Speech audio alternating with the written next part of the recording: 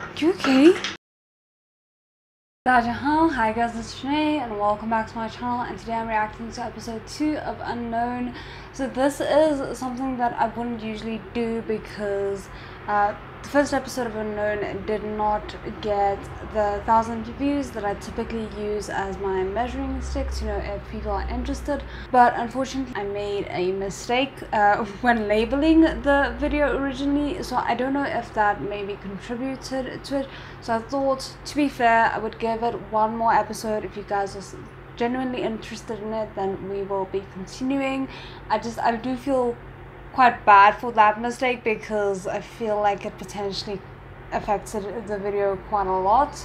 So we'll see if that's the case or if I'm just being overly optimistic.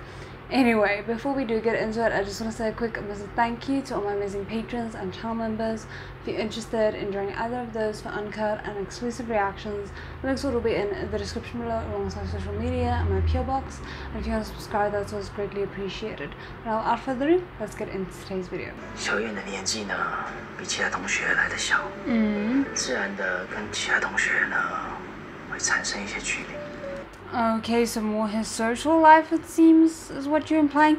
Also, the fact that the actor seems to be trying to act a lot older than he actually is kind of throwing me off a little bit. 只在整个班级上面，他只愿意跟班长讲话，下课的时间也都待在教室，这点是老师比较担心的。I mean, I kind of get it, but also, like, just have a little faith in him. Maybe he's just getting along with that one person because the other people just aren't his kind of people. Like, it happens. And also there might be bullying going on, though I don't necessarily think he is the type of person to let himself be walked over. 我们有魔术社，嘿，还有魔术社，嘿，还有魔术社，嘿。 Why do I feel like something's off here?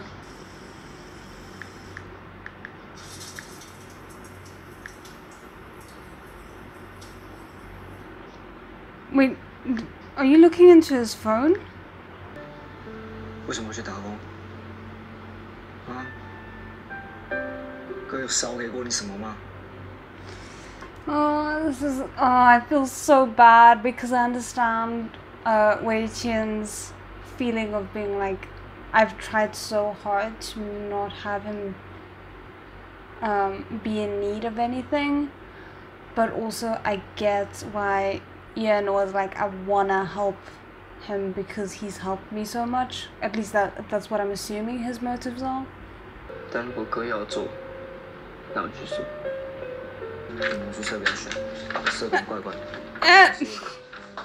我在干嘛？ I'm glad he picked up on that.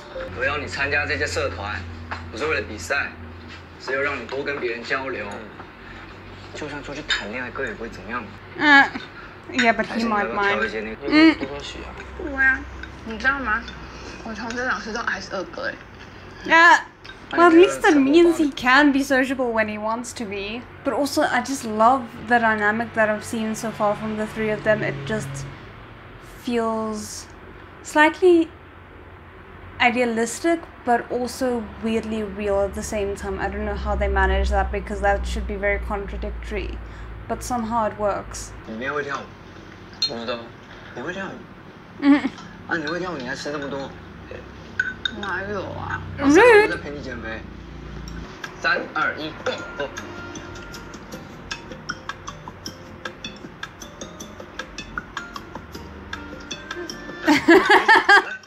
是在参加，不在得奖啊！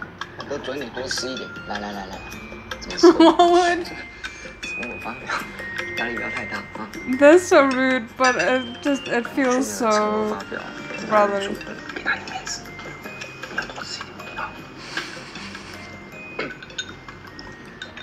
I love this. But it's also nice to just kind of see them existing together because obviously the first episode was very tense for the most part. 但如果哥要做，那我去做。我去买。啊，我去，我要顺便去买咸酥鸡。那你要什么吗？ I mean, I'm glad he's 家还锁 considering. 门，开门。我按到了。Uh-huh. 你在干嘛？在跑道上有些陪我跑的，有些看我跑的，这样也有很多社交机会吧。And that is what you wanted, so if 你这样讲瘦的。that's not actually what you want, you need to be clear about it. 我觉得 He's probably already out exercising.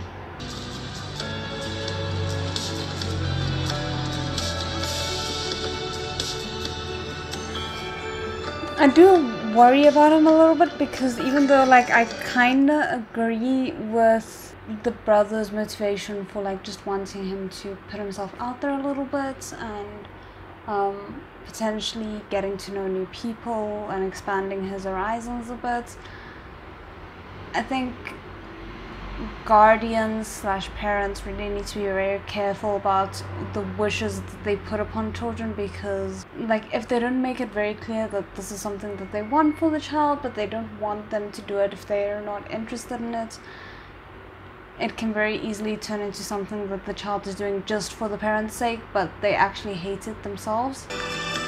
叫你休息一下，听到没有？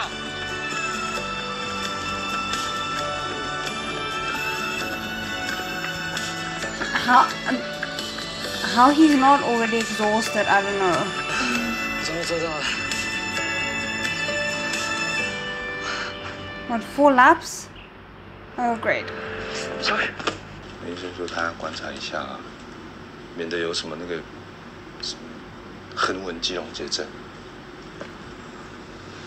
What is that? 脾气都这么倔的，硬是管也管不动。 他还不就是跟你， I mean, I agree with him. I do think it's something that just is probably quite natural, considering both their life experiences. As I think, when you grow up in extreme circumstances, it's very hard for your personality to not take one of 2 extremes. 沈勇太孤僻了啦。哎，你要不要交个女朋友？你说交就交。我一直觉 I 得， feel you. 我一直觉得你家多一个女主人，整个气氛会不一样。 Yeah, but I don't think you should add another person to your family dynamic to fix something. I think it should only happen if that is something you genuinely want because you want that person in your life, not what that person can represent. 那你久等了哈，这边是魏谦。魏先生你好。He looks so unconvinced. 拜拜。 Just running off.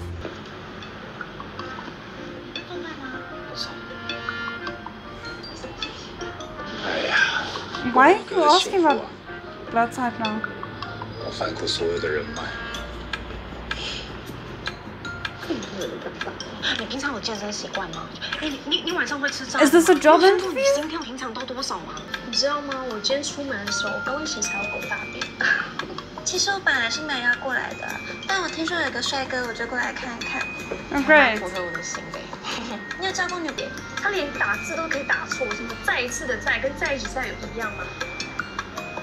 也太夸张了。你还敢说人家啊？真的傻眼，笑死，哈哈哈。我根本不说话。应该是没有遇过像我这么漂亮的吧？ Oh wow. 很少有女生可以 The 穿起 confidence. 红色格子的衣服，红色格子，你知道这有多难吗？看不起我是不是？ Trauma? What's going on? 谁跟你考100分？因为妈妈好爱你。 Oh, damn, okay.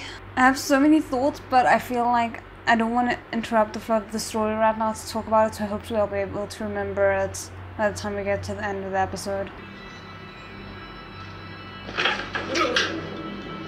Oh, damn.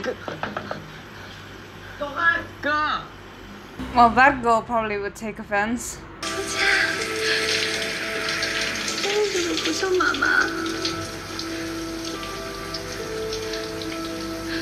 I don't want to think the absolute worst of her, but it kind of looks like at least from the very little information that we've gotten in these few seconds, it's kind of giving the vibe that she might have sexually assaulted him. Like, I hope I'm wrong, because that is like normal abuse, or yeesh, that sounds weird to say, but is already bad enough on its own. Sexual abuse from a family member, that is so dark. I really hope I'm reading the situation wrong.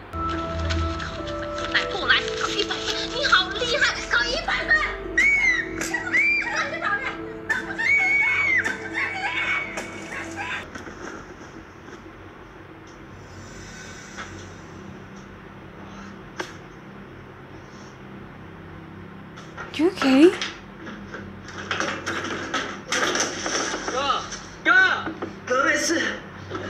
You're not though. 你还好吧？你刚刚没事吧？没事了。你说过你醉了吗？ Yeah, sure, you're fine. 侦探烧起来。Nah. 好啰嗦啊你！好了，格自己铺干就。I actually weirdly 乖啦乖啦，啊那放下格再弄就好。like the fact that there's doesn't seem to be any feelings right now, because it just too young, feels weird, can't imagine it.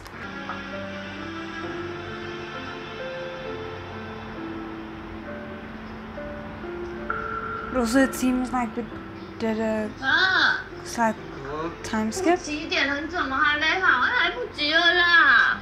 说不要去了。什么不要去？今天很重要哎！你提早毕业，二哥又已经上大学，哦，观摩一下大学。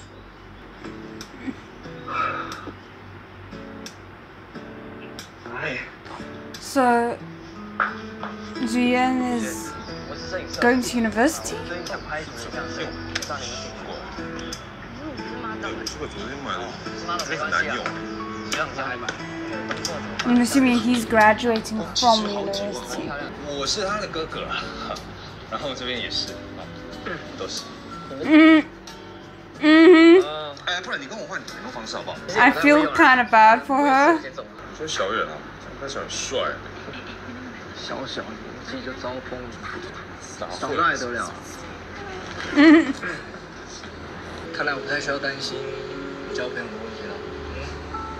好了 ，OK， 设定好了。哎，我们一家三口，我帮你拍照。 I just love the four's dynamic. 拍就对了，来，站好。给我拍照。 Oh my word, he's already taller than him. 来啊，来，3、2、1，来，再一张。 Oh, it's so cute. 不知道从什么时候开始，我的世界只为了那个人绕着。 Oh. Okay, so I'm guessing this is where he starts realizing his feelings. But also just a quick note, it seems like for some reason the music was cut out from the audio here. 你不会是一个人，因为我一直都会在。Oh wow, okay. So that is the end of the episode, and what a wonderful episode. It was a nice, almost transitional episode, I would say. Like, we got to just see a little bit more of their daily lives and their dynamic and so on. Obviously, it was wonderful seeing the different dynamics that they have, seeing how far Ziyin is willing to go for Wei Qian. I think is going to play into a big role of their dynamic later on. And it is nice that because I was surprised by how much time we spent with them in the current age demographic that the episode started off in.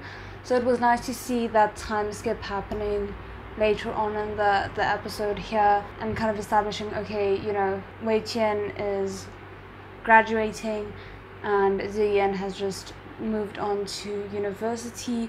It surprised me a little because it seemed like there would be a lot more focus on him going to the different clubs and things like that, and then they didn't do that, which again, as I said, was surprising.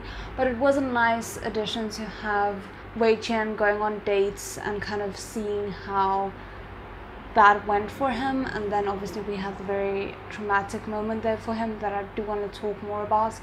But it was interesting, and I can't help but wonder if that was maybe the first point where Ziyin maybe in himself started noticing a little bit of discomfort or jealousy or something like that with the idea of Wei Qian dating, even though it didn't look like it. Like, I quite like the fact that there was no obvious jealousy. So far, I much preferred this approach where he's a little bit older by the time that it seems like he's starting to put the pieces together of him liking Wei Qian. It doesn't feel like a childhood crush that's come a long way in the exact same form, if that makes sense. But yeah, so talking about the trauma that Wei Qian clearly has with regards to his mother, it does seem like I was mistaken, which I'm very happy about, and that there was no sexual aspect to it. I was so thrown for a loop when that came up. I think it's kind of just because of the way the things were almost framed, it seemed a little bit uncomfortable, but it does make sense just as far as quote-unquote normal physical abuse. That feels so weird to say, but I don't know how else to classify it. I think they did a really good job with regards to exploring his clear PTSD around what his mother did to him, quote-unquote strange connections that his brain makes, the small things that trigger him. I feel like makes it very real and realistic, because sometimes the thing that triggers an emotion isn't this very big thing that makes sense. So I like that it was something as small as that. Like, it's very sad, and I think the actor did an amazing job conveying the emotional stress that he experienced in that moment. But I do think that the choices they made with regarding to expressing the PTSD were very good. I like the way that they distinguished between the flashbacks and the reality with the filter that they chose to do. So it had this like grainy, almost film-like quality to it that just made it seem very dark, and like it was a very dark space within his mind. You know, it had a very good visual impact, I think. So overall, another amazing episode. I'm really keen to see where the rest of these episodes go. I hope you guys enjoyed it as much as I did. If you did, please like the video, because that does seem to have an impact these days. And hopefully, if this does well, I'll see you in the next one. 再见.